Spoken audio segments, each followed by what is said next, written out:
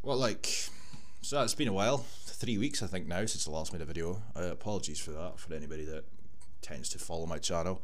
My head has been rather buckled the last few months. I think the big bad COVID and the lockdowns, etc., is starting to get to me a little bit because I just can't really operate the way that I once did. That said, this came to my attention, and I did think that I would touch upon it, because I, for one, am getting a bit sick and tired of these so-called anti-racist academics and experts, etc., pumping out publications, demanding action, demanding change, and implying and insinuating that until things change, the system, our country, and us as a people are all inherently racist, whether we know it or not, thanks to unconscious bias, etc. It just never ends. It's all systems go in Rainbow Unicorn Land, and I probably should touch upon the hate crime bill. That's another thing that I haven't made a video on. They passed that a few weeks ago. They are also planning on implementing 4 United Nations human rights treaties, and one of them, of course, is all about race equality. And do you think that benefits ethnic Scots? No, it does not. It's for the BAMEs, of course. It's always for the BAMEs. Another one, if I remember correctly, is relating to women's rights, because women are so oppressed in Scotland that they need additional rights. There's another one for disabled people, and I apologise, I can't recall the fourth. The only one out of the group, though, that I would assume may necessarily need extra protections if you want to go down that route would be disabled people, but BAMEs and women, no, they don't.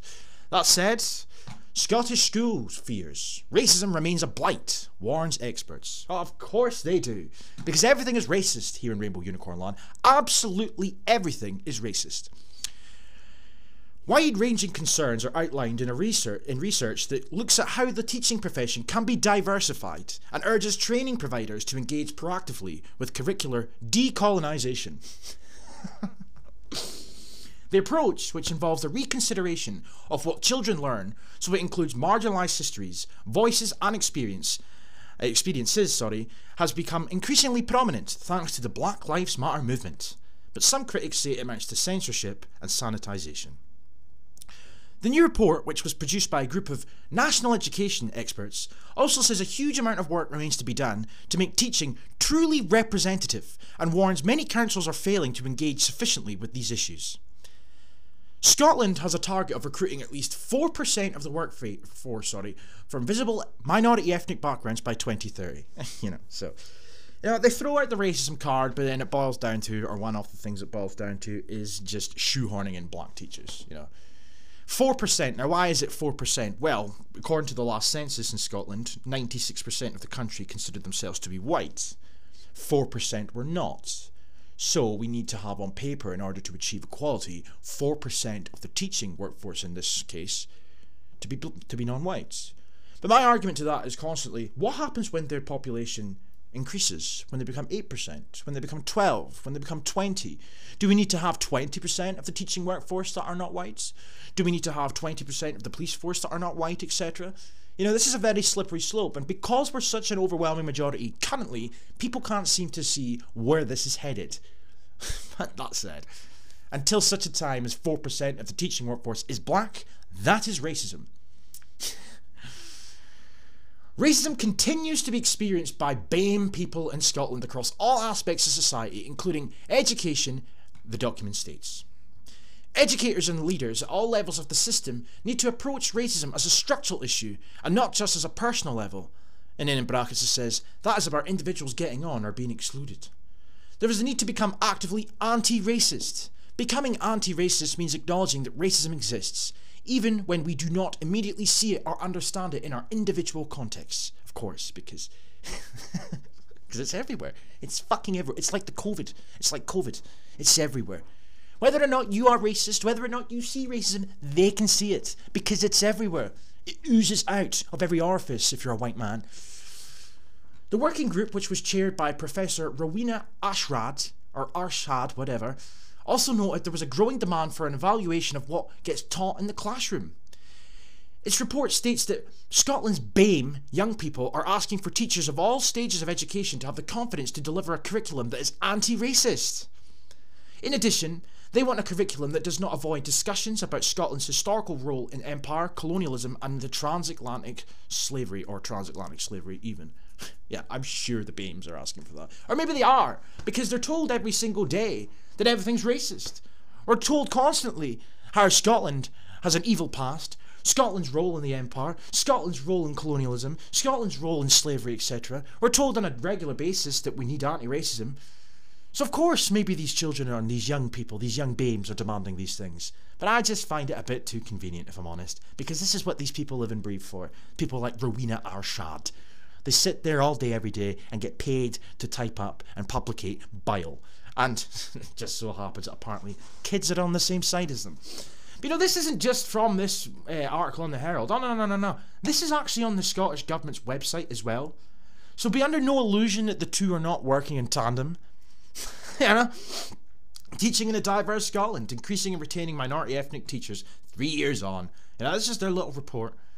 And it goes on to say, while the presence of BAME teachers has been shown by research to benefit black and ethnic minority pupils, see for example Eaglet et al. And Gerhensen, educator diversity can lead to more positive outcomes for all students. For all students. You know, it's funny because they keep talking about the fact that black and BAME pupils, they benefit from seeing their own when it comes to teaching. They're more likely to get better outcomes if one of their own is the teacher. But they then lump in all pupils. So how come black and BAME, or BAME in particular, can't benefit from a white teacher? How does a white teacher not benefit all students? How is there not better outcomes for all students if there's a white teacher? It's all in the small print, folks. Black and minority ethnic teachers bring different perspectives, life experiences, and provide students who may not be familiar with diversity the opportunity to learn from difference and to become more comfortable with diversities. People in Scotland shouldn't have to become comfortable with more diversities. You're a minority living in our country. These people are minorities living in our country. It's not our problem if there is something that you can't seem to grapple is the word I was looking for there. It's not our fault if you can't grapple with that. You know? Life experience to provide students who may not be familiar with diversity the opportunity to learn. Having a diverse teaching workforce must be understood as a necessary asset for all. The misconception that race equality issues matter more for areas of higher ethnic diversity needs debunked. Ethnic majority pupils and young people in all areas are in as much need for exposure to diversity as part of preparation for future life and work. Come on. Listen to what they're saying here, man. You know, if you're in an overwhelmingly white area, you need to. It's imperative that you are introduced to diversity as preparation for future life. Failed by those who shape, lead and provide education services to grapple with this is to limit the opportunities for these children and young people. Oh, because the opportunities are just climbing over themselves when you're introduced to diversity. You know, I got on just fine where I'm from, the Highlands of Scotland, probably the only place left in Scotland that's relatively untouched by the wonders that is diversity. But I am getting so fucking sick of the way that these people operate, the things that they say. All schools in Scotland need to engage with this issue, irrespective of the demographic of their own population. So even if you're in a completely white area, you still need to be taught all about anti-racism. You still need black teachers, because Rowena Arshad has written her report.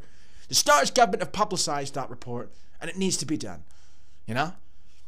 Because the future is BAME. Of course it is.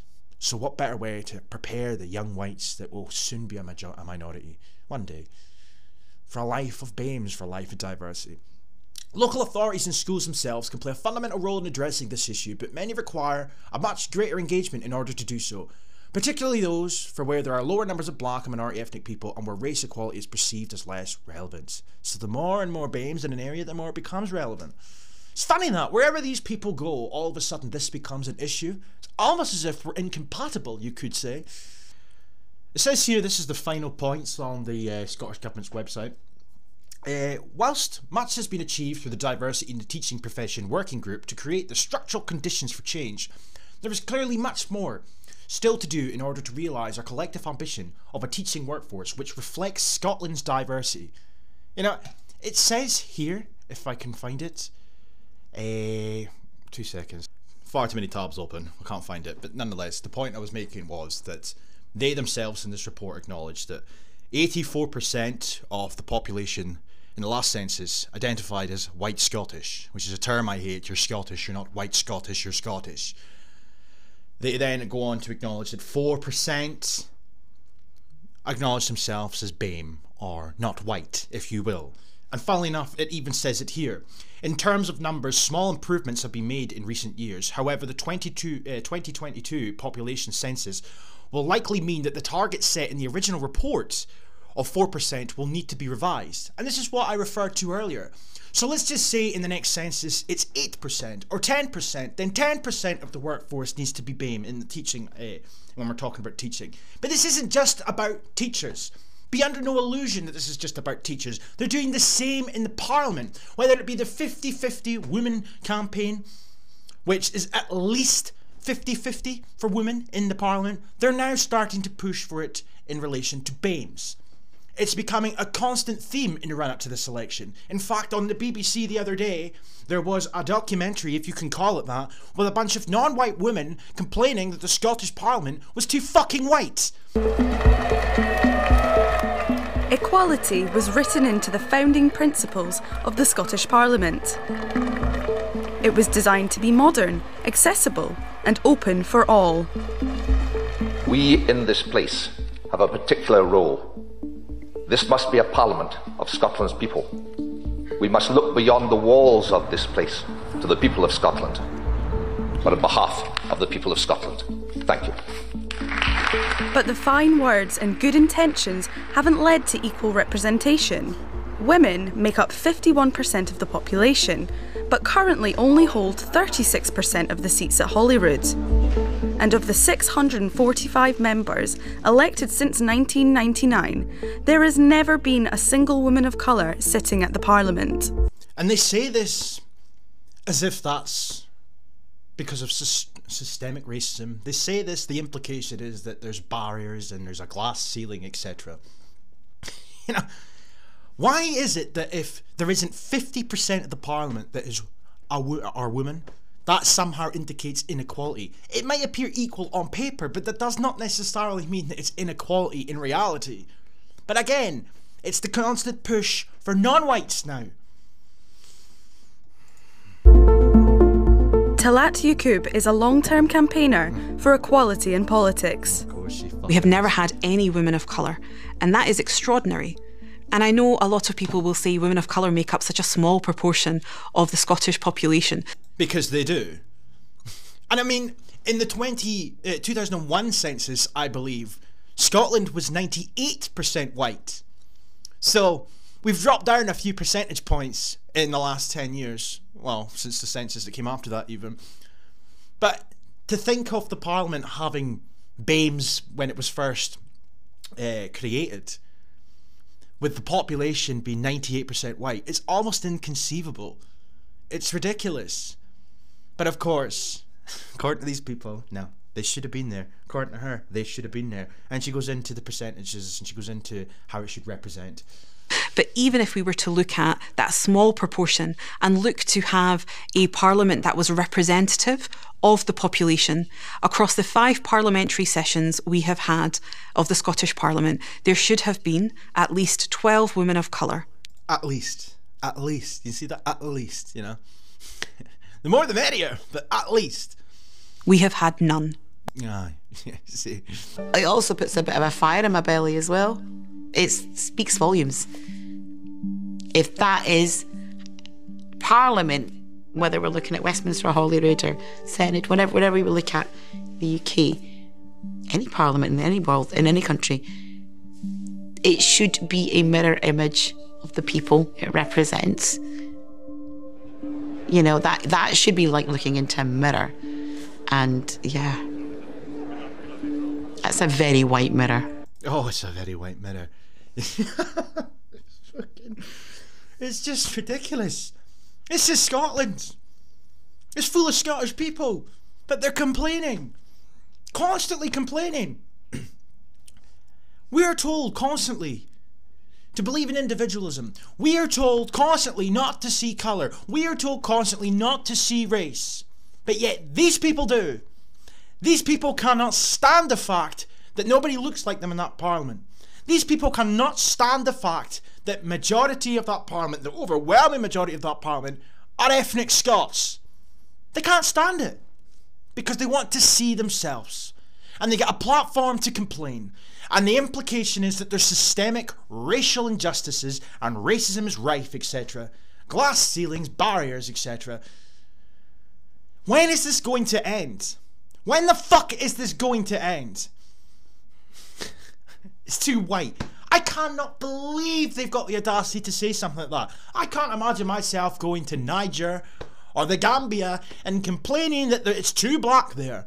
But these people, they get away with it. It's fucking mental. And one other clip on this as well that I found ridiculous was her here. Wait till you hear this. This is an absolute belter. 6 SNP, 2 Liberal Democrats, 1... There are 10 women of colour candidates standing in May's election. 6 SNP, 2 Liberal Democrats, 1 Conservative and 1 for the Green Party. That's the highest number in the history of the Scottish Parliament.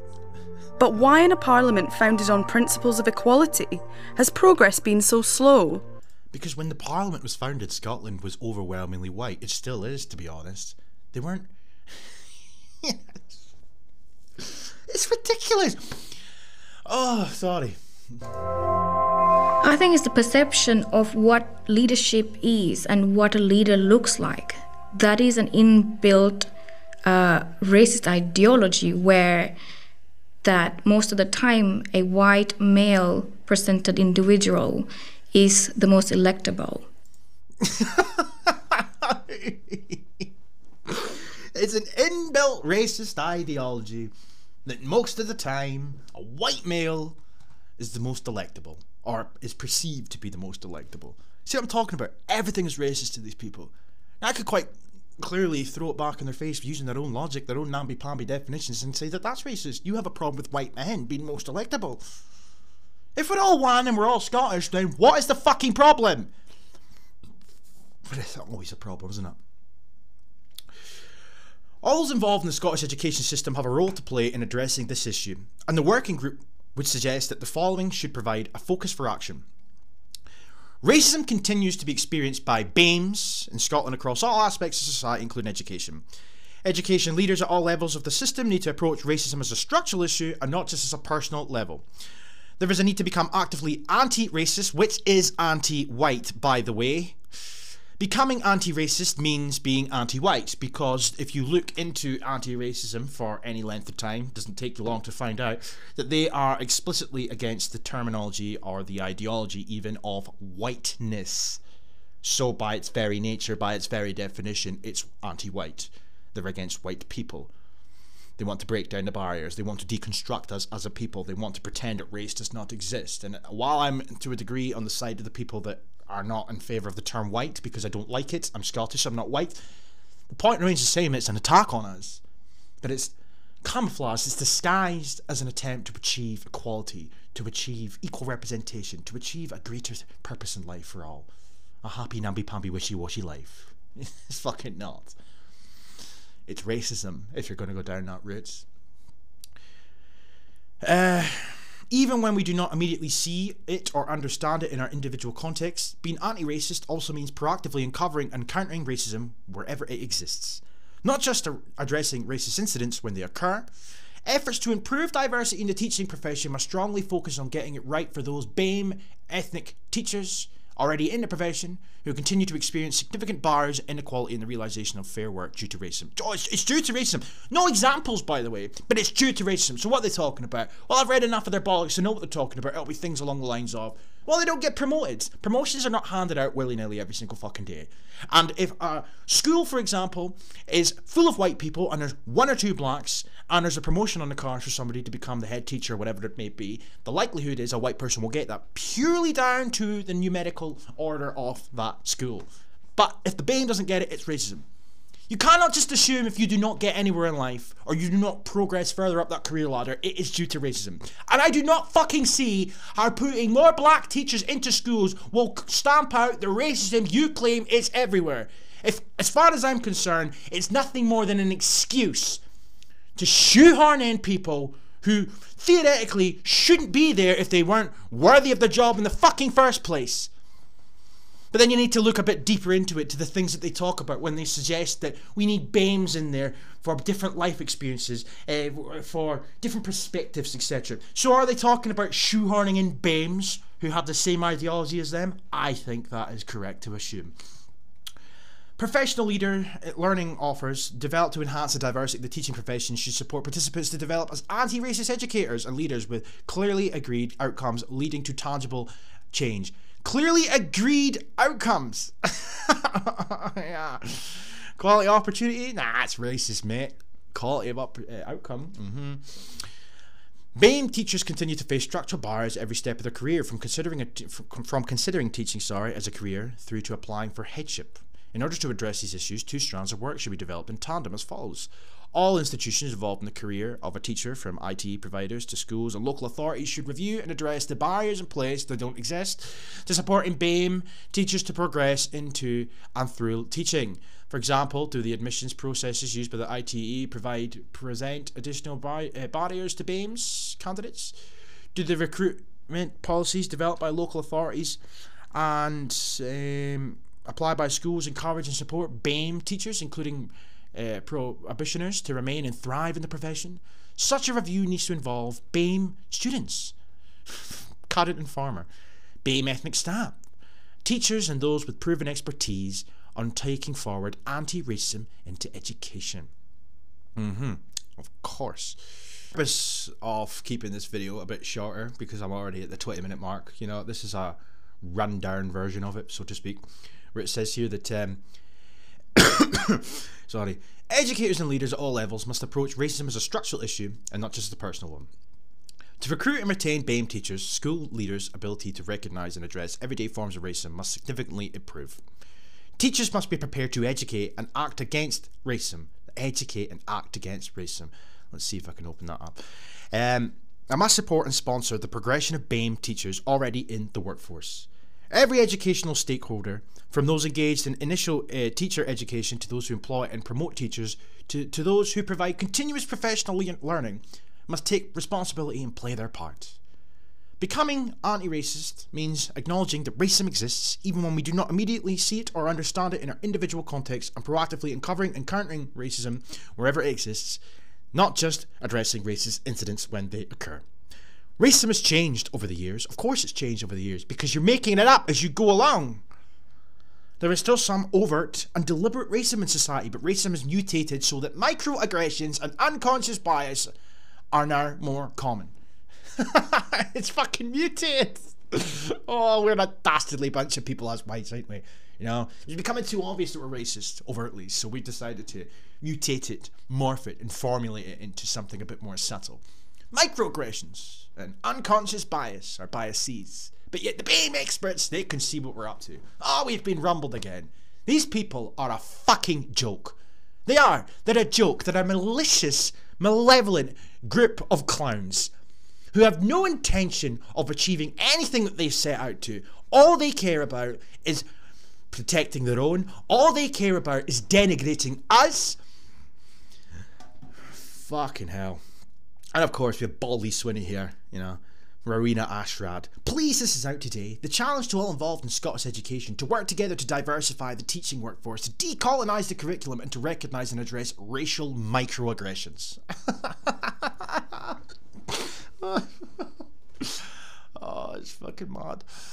BAME teachers continue to face structural barriers at every step of their career. All institutions involved in the career of a teacher, from IT providers to schools and local authorities, should review and address the barriers to supporting BAME teachers to progress into and through teaching. A national offer of support with a focus on sponsorship. Sponsors do not just talent spot, but they will hold their sponsored individuals' careers vision in mind and invest in upward movement. Should be implemented to support BAME teachers at each stage of their career while structural barriers remain. Oh, okay, aye. Quality, folks. Effective leadership at all levels is crucial for progress towards a more diverse teaching profession. A new national post should be created to improve diversity and should be placed in an organisation such as the General Teaching Council for Scotland. New national post. Oh, fucking hell. Which boils down to just prioritising blacks and browns. Yeah. You know, John might be great for the job, but John's white.